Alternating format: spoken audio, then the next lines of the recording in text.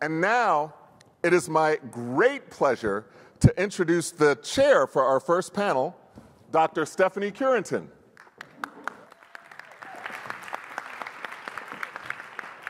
Dr. Curenton is an associate professor at Boston University's Wheelock College and the director for the Center of Ecology of Early Childhood Development. She's also the founder of the RISER Network, which stands for Researchers Investigating Socio-Cultural Equity and Race, and it focuses on the impact of racism as a critical driver of health and education-related disparities in early childhood. Dr. Curenton is also on the Leadership Council for the Stanford Center on Early Childhood. We are so lucky to have her here today to lead this distinguished panel in a discussion on the crucial importance of addressing structural, racial, and economic inequalities in early childhood policies and programs. And once again, bios for all the panelists are in your programs. Thank you.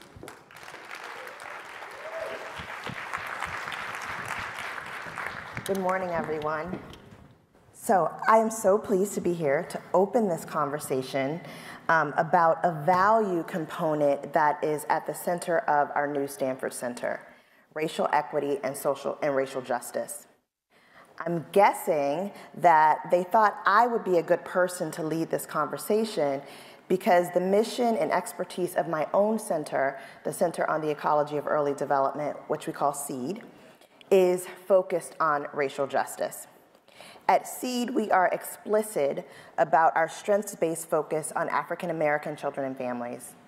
And at SEED, we're also leading the field, the early childhood field, in how to reimagine classroom quality in a way that centers racial equity. Because we view it as though there is no quality without equity. In fact, our hashtag at SEED is planting seeds of racial justice in Boston and beyond. So I am here today to plant seeds of justice and equity here at our new Stanford Center. So the title of our panel is The Imperative of Addressing Structural, Racial, and Economic Inequalities in Early Childhood Policy and Programs.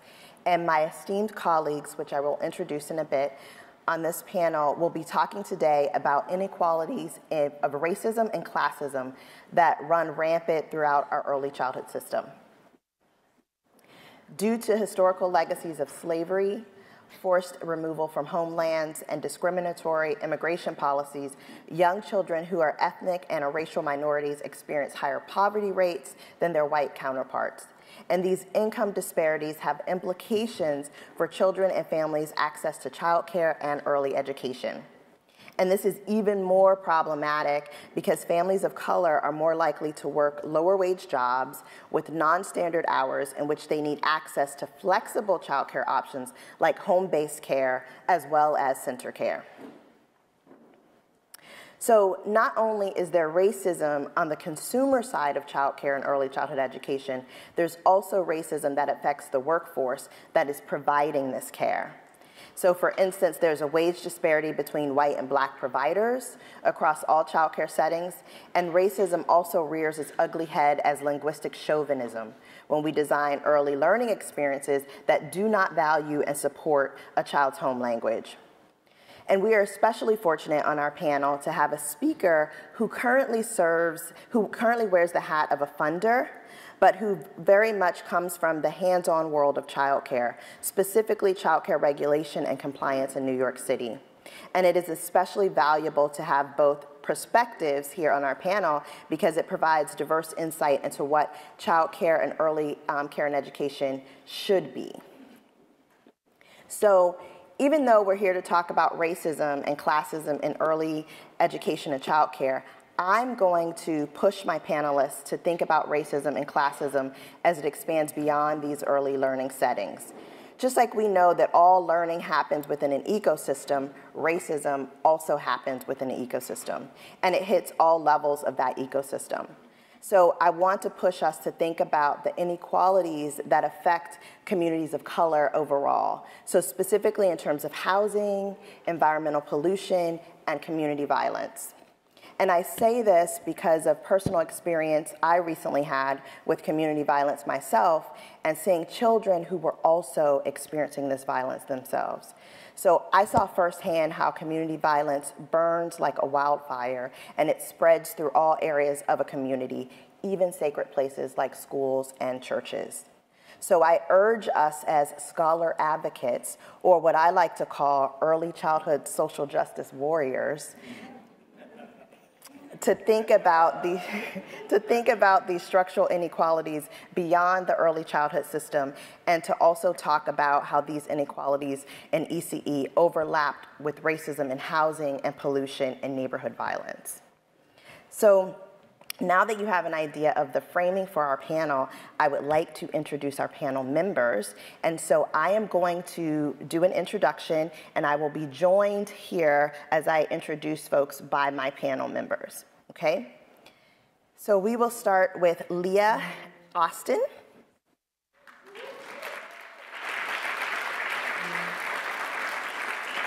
And so Leah is the executive director of the Center for the Study of Child Care Employment at the University of California, Berkeley. She leads the center's agenda aimed at realizing a publicly funded early care and education system that secures racial, gender, and economic justice for the women whose labor is the linchpin of its services. She is an expert on the U.S. early childhood education system and its workforce, and she has extensive expertise in the areas of compensation, preparation, working conditions, and racial equity. So, and then I will introduce everyone on our panel, and then they'll have 5 minutes to do opening remarks. Next, we're gonna introduce my colleague, Miriam Calderón, and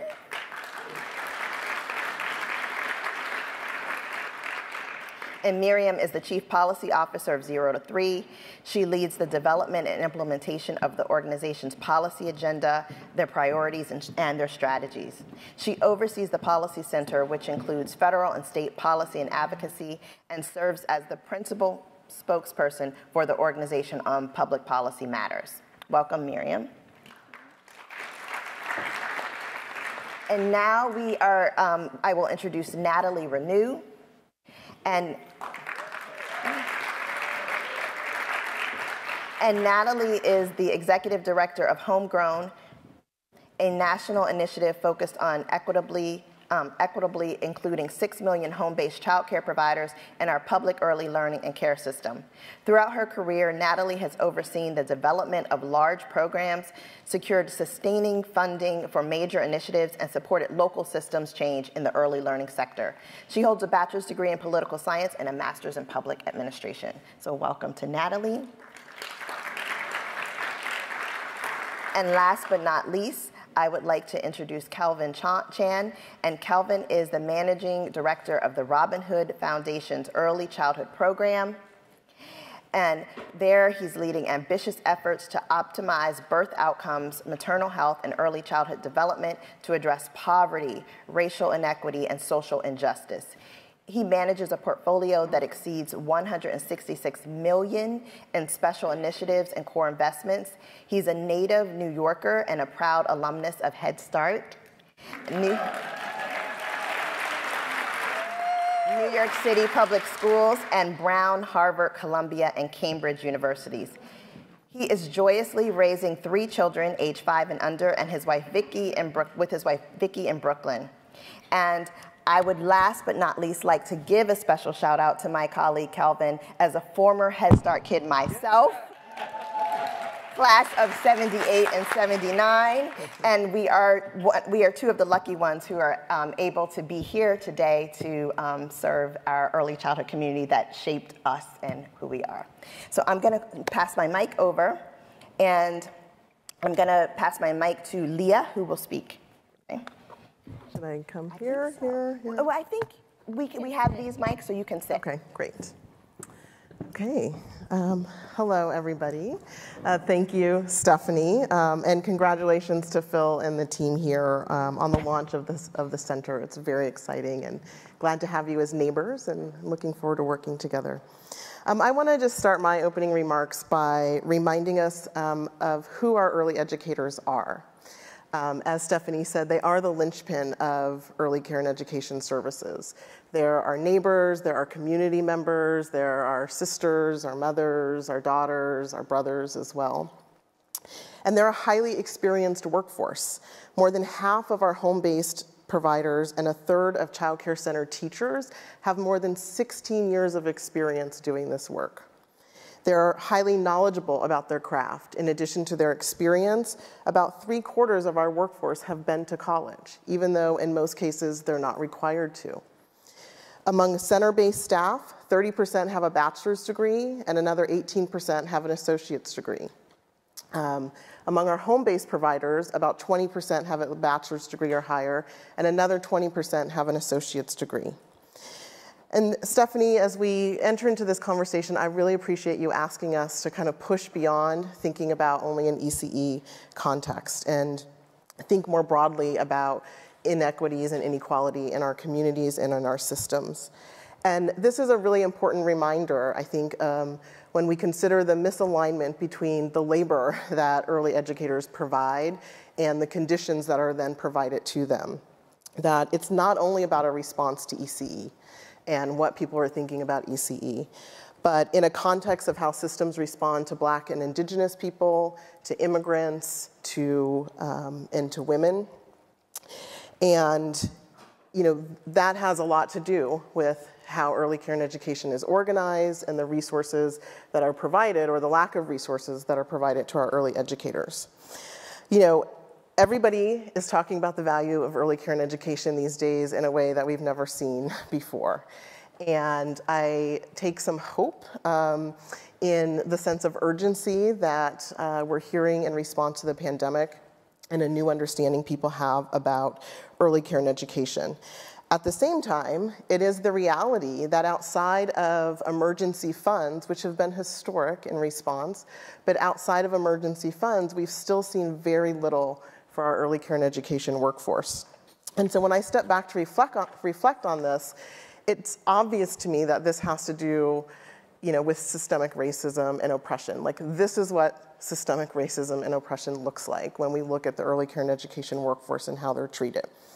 In 2014, when Marcy White Book and Deborah Phillips and Carolee Howes released Worthy Work, Still Unlivable Wages, that documented how little wages had changed and actually lost ground in some cases since they first did the National Child Care Staffing Study 25 years prior. There were audible gasps that people had when the wage and compensation data were presented. We hear some of those today when we talk about racial wage gaps in the sector.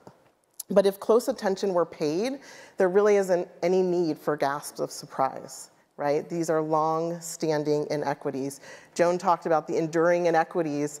We just launched at the center, led by Marcy White Book, a project called Echoes, which is a history and it looks at contemporary work as well. But as part of that, and I think there's something in the gallery walk later, you could get lost in this Echoes project for hours. I encourage you to check it out. But included in there is documentation of how dismissive people have been of dealing with compensation for the paid workforce for at least over 100 years, right? And we mustn't lose sight of the origins of paid childcare in the system, which are rooted in slavery, right? In the forced labor of Black women to care for children, for white children. So racism and oppression have long been a part of the legacy of early care and education, and it's reflected in our systems today. We see it in the racialized pay gaps. We see it in racialized opportunities. We consistently find in data sets that white women, for example, are overrepresented in leadership positions in the sector, and there remain spaces all across governing, decision-making, research, advocacy, where folks don't reflect our families and our workforce, that don't look like our panel today, that still have too few people of color or no people of color at all involved. We see it in systems that reinforce oppression. Here in California, we have a master plan on early care and education that has a statement about Black Lives Matter, but not a single specific recommendation to address the basic pay of this workforce without asking people to first do something else beyond their jobs. And we see it in entrenched policies all across this country, which too often reward inequitable distribution of resources, like many QRIS systems, and further isolate those who experience scarcity in the first place. So when we're called to consider, as this panel is asking us to do, the imperative of addressing structural racism and economic inequalities in our policy and programs, I would suggest that we have a lot of work to do, right? We're doing some of that work. We see it happening across our communities.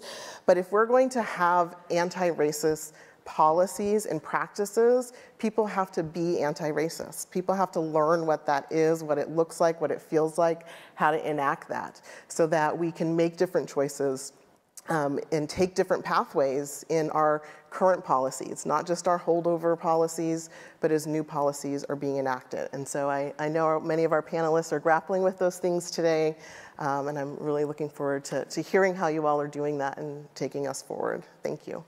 Thank you.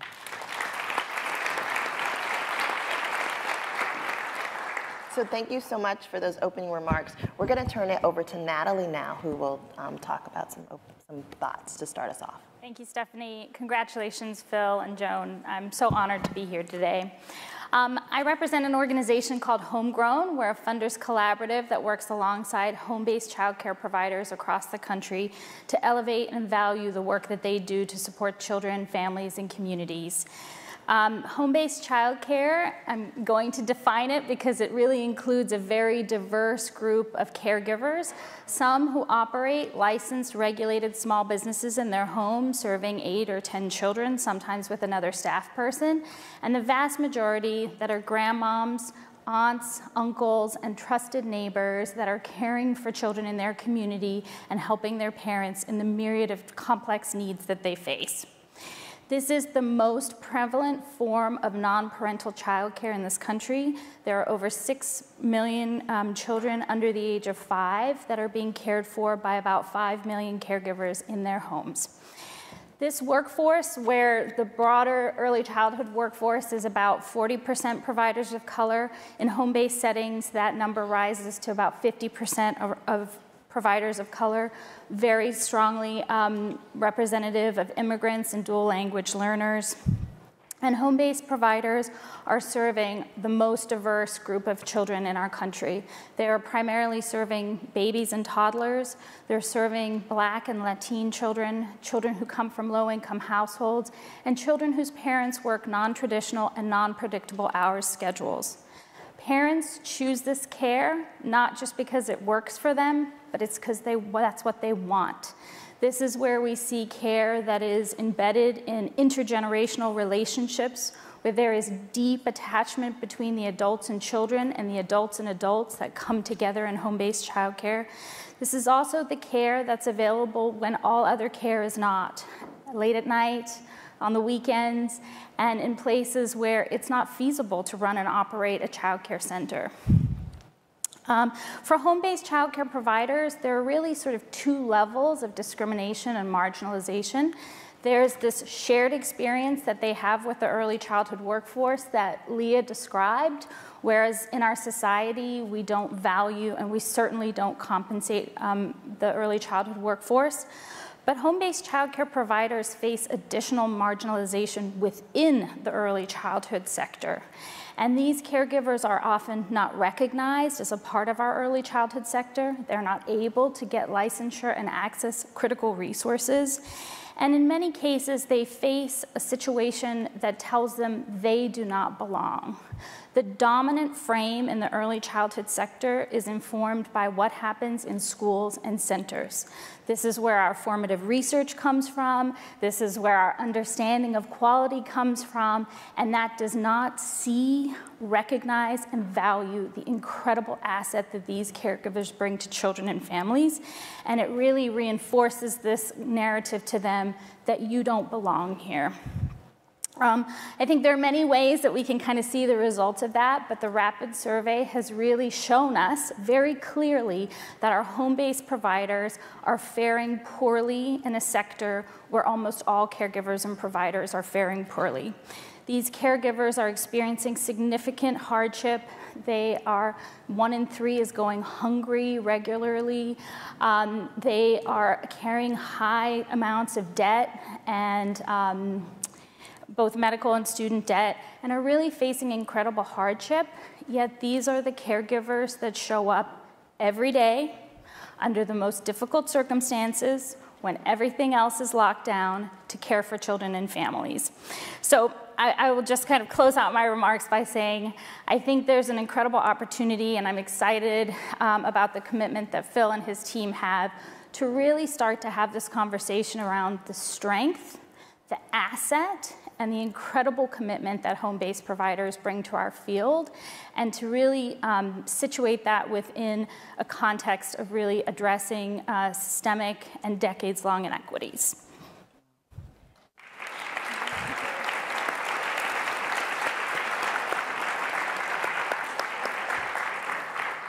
Thank you so much for that, Natalie. You gave me chills. I'm so glad to have that voice here and present on our panel. We're going to turn it over to Kelvin, who will give his opening remarks. Sure. First of all, I'm so humbled to be here today as a Head Start grad. This context of being in a space as opulent and bright and promising as this was not necessarily on our horizons. And so to that extent, I thank Yolanda and Ramona, my Head Start teachers, for that. It was through that experience of Head Start that I learned English, that I was introduced to people outside of the Chinese immigrant community. And it was really a moment of learning and growing up as an American for me.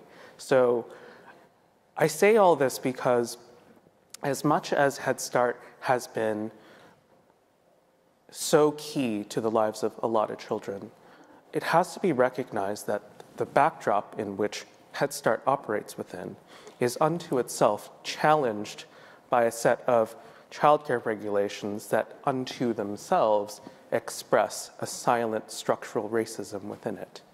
And I say this because if you just look simply at the ways in which childcare services are distributed throughout the 5 boroughs of New York City as a case in point, centers are disproportionately found in the whitest neighborhoods and therefore the wealthiest neighborhoods in New York City.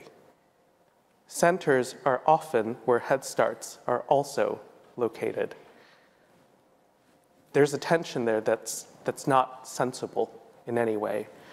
Similarly, as it pertains to the distribution of home-based programs in New York, you will also find home-based programs being disproportionately located in neighborhoods with the highest poverty indices. That's a cipher for your Black and brown neighborhoods. Home-based programs are not necessarily where Head Starts are found either. And they are also a sector where there are fewer expectations baked into the regulatory construct, which in turn reveals how important we look at the moral dimensions of regulatory contexts in early learning settings. They're not set out to create equity in the landscape as they are currently configured. And I can say this because one of my main projects when I was a government official was to think about the inequities therein for children served in centers housed in family shelters. They were considered exempt from childcare regulations because of their shelter context. But that also meant that children were not entitled to spaces free of lead, services provided by individuals cleared of abuse registries. That is a very dark reality that a lot of children lived in. Not to mention growing up in shelter as an adverse childhood experience seemed to be a non-issue in the face of that regulatory context. So I've worked very deeply in New York City as it relates to bringing equity in pathways that are often overlooked as opportunities for equity development. And I would strongly advocate for work on regulatory fronts as an important strategy to this production of equity and justice.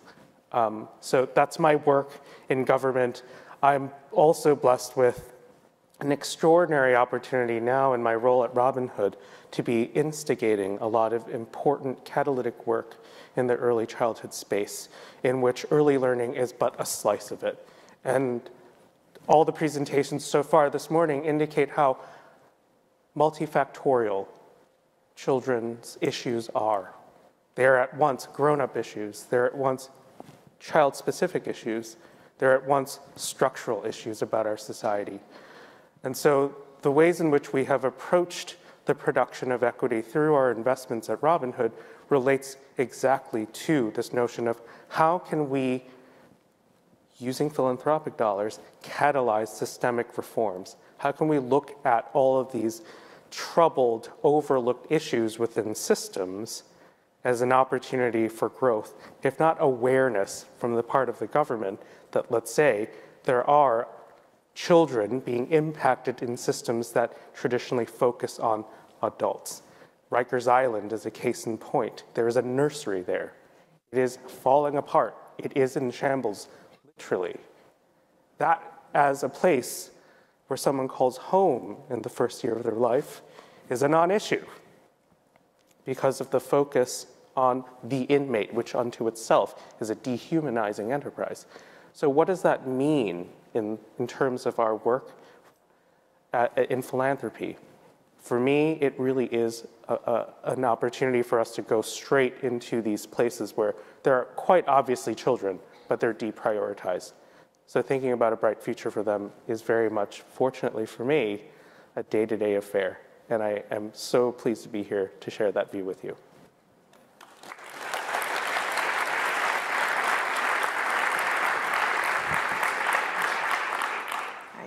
And we will have our last opening remarks from Miriam. Stephanie, I'm going to try to go fast because I know I want to have more conversation, which means I'm going to talk really fast. But I just want to say I'm so honored to be a part of this effort at Stanford, and felicidades again to Joan and Phil for today. So I am the Chief Policy Officer at 0 to 3. Our mission is to ensure that all babies and toddlers have a strong start in life. For us, of course, that means that there must be opportunities for their families and their caregivers. That is obviously inextricably linked to how babies fare. And we envision a society in which there is knowledge and will really to act and capitalize on what we know. And we heard Phil talk about again today is the enormous potential explicitly of the first 1,000 days. To put sort of more into plain words, it's about like building will, right? Is about helping people understand that they need to be concerned about other people's babies, not their own babies, right? It means understanding as a society that our liberation is inextricably entwined, right, with all babies, and particularly the kind of society and country we have for babies and toddlers and their families. We can't do this work at 0 to 3 without an explicit understanding and frame of structural, racial, and income inequality and anti-racist policies, as Leah pointed out. The data bear it out. More than half to almost 65% for Black children of Alaska Native, American Indian, Black, and Latino children are born into families experiencing low income. This is racialized, right? And we know, and the structural frame brings for us this understanding that this is by design. There are historical contexts, and some folks have talked about it. We are bringing multi-generational trauma to this, and there is in its current form, it shows up in our systems as deep, persistent, interlocking, right, policies, laws, and systems that perpetuate those kinds of outcomes. What I'm talking about, that spans, I think, as Kelvin has talked about, child welfare, immigration policies, segregated communities, under-resourced schools. We can't envision this reality for babies and toddlers, the capitalizing on the enormous potential of the first 1,000 days, right, without this understanding and frame. So, it sounds simple to say practice as policies and advocacy work that is really designed around what babies need. But the reality is, we We are so far from that. Phil talked about the resources in K-12 and and less public funding available in early childhood. It is also true that within this conversation of early childhood, the younger the child, the less the public investment. In Oregon, when I had the privilege of working for Governor Brown, and I think my colleague Sarah's here, and I think she made this chart. We showed that, we took Oregon's investments and we showed that, we put a chart. This is the science of, this is brain development, right? And so you can imagine the chart is brain development to adulthood, later childhood, and these are our public investments, the absolute inverse to that, right? So it was, that chart was the gift that kept on giving, because we always had the governor going, and Miriam showed this chart, what are we gonna do about that?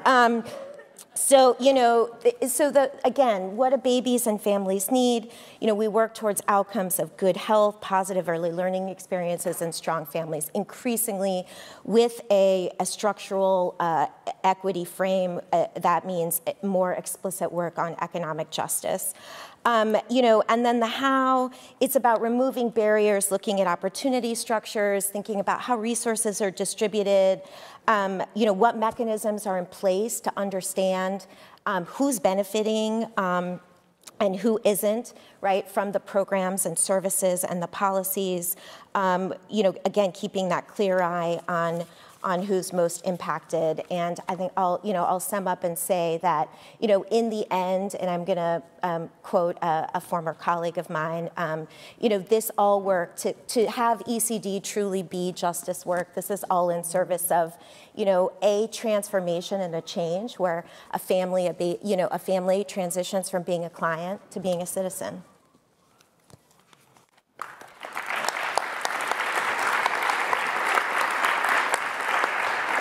So great. I want to thank my panelists for their opening remarks that were right on time. I love that.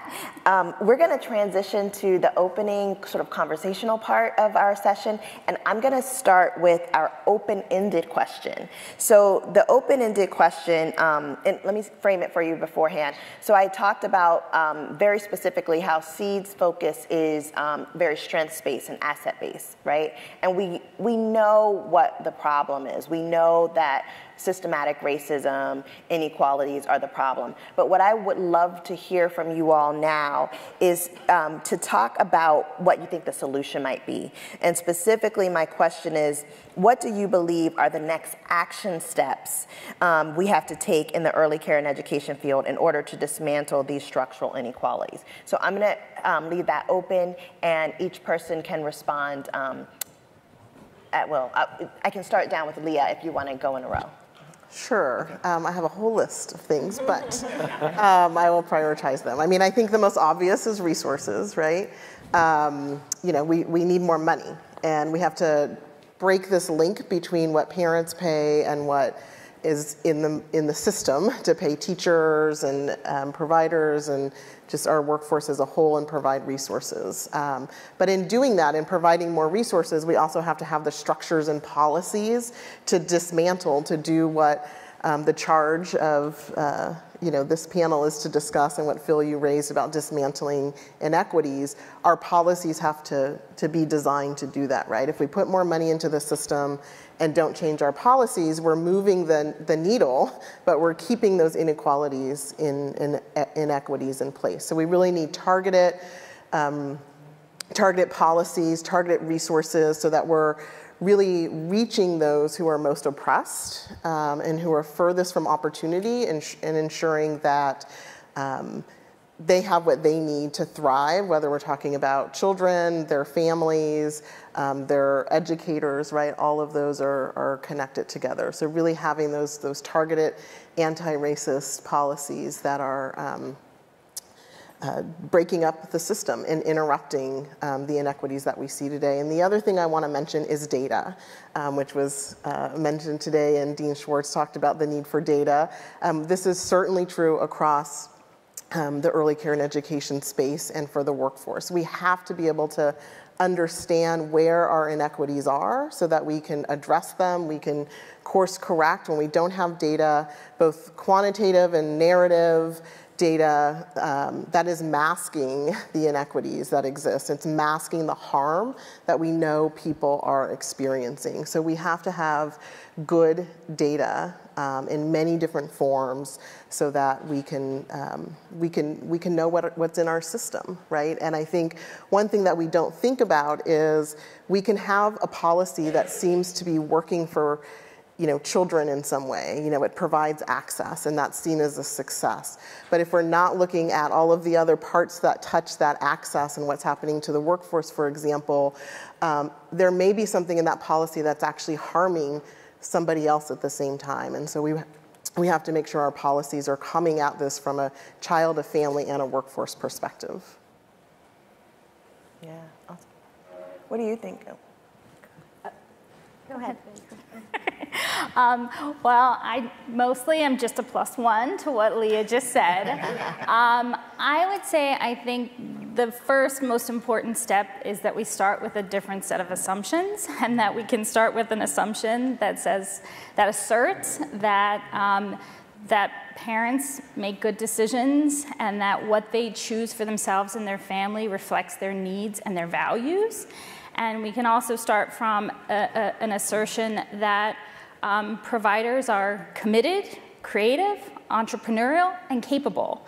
And that as we design supports and changes and shifts in our system, those are two sort of places that I think we have to start. To my mind, the real opportunity is to address economic well-being as a condition for child success, not as a result, for children. And so I think, it's not, it's pretty straightforward, I think, to address the economic well-being of families and of caregivers. I think we've seen success with the child tax credit as a way to get some of that economic support to families. And I think we have a long way to go to get predictable, stable, and sufficient economic resources to our child care providers of all sorts. On top of that basis and that foundation of a full belly and not worrying about paying for rent, we can do incredible things that, where we innovate around curriculum and assessment and, all kinds of things. I don't think any of that will be successful if we continue to put it on the shoulders and on the backs of burdened Black and brown women who are holding our families as our society leaves them.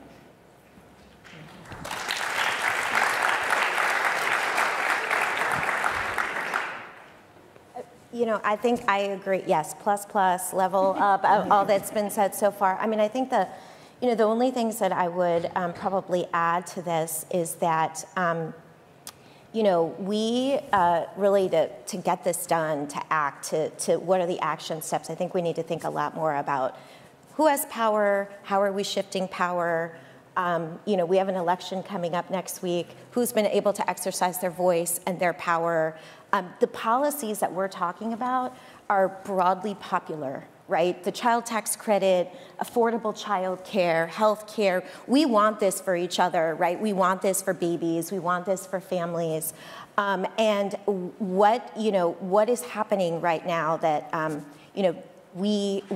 this is so elusive. We came so close within one vote in the US Senate last year to be able to, in one piece of legislation at the federal level, which would not have solved everything, obviously, but to make permanent and enhance refundable child tax credit, affordable child care, universal preschool, a whole host of policies in the healthcare system, right, that would have driven towards healthy birth outcomes. And we lost it. And I am hopeful it is going to come again, but it is not going to come without some real, some very big changes in who has power and who our policymakers and elected leaders feel that they are ultimately accountable to. I would add to everyone's agreement here that it's important to also acknowledge the humanity of care providers out there. They're not just units of supervision, which they are often framed as in the industry. They are real people with mental health dimensions. They have needs that are unmet and met. There are social interactions that happen within that early learning space that means a lot to what that environment can produce for the next generation. And unfortunately, the ways in which providers are expected to be just points of supervision misses out on how their mental health wellness implicates the quality of services and the quality of responsivity, for example, they might manifest in their actions within the early learning space. Those are not non-issues, but yet they are from a regulatory level. Health and safety reigns supreme in that context, but that's just one aspect of what is important. So I would also argue that it's essential for us to think carefully about how the ways in which traumas enter a population have to be treated as deliberate pieces of data to enact upon rather than just happenstance. This is unfortunately the ways in which populations are held into the cycle of violence where underinvestment, because of it being a non-issue, perpetuates the crib to prison pipeline. Even with the likes of a Head Start entering those communities, because of how underinvested those mechanisms are, and how even the framework in which how children need support are just hyper-focused on that single element of a Head Start being a cure-all, misses the mark on how other elements of a society need to be intentional about how their actions implicate the next generation's wellness. That's a hard sell from a governmental perspective, because even as it pertains to what it means to have cost savings as a function of, let's say, preventive services from a behavioral health context, those savings aren't borne onto the health system. The educational system receives a lot of that benefit, but they're separate. Mm-hmm. They don't work together. And I think this is an opportunity for growth. Yeah, that's awesome. This is so, I thank you all for these insightful comments, for bringing forth your unique expertise, as well as answering this question about what are our next steps, what do we do? I think that we have a small amount of time for at least one question from the audience to our panelists. So I would love to open up the floor to see if there's anyone who has any questions for our panelists here. So make yourself known and stand up and be big, because I left my glasses at that podium. So you need to make yourself obvious to me.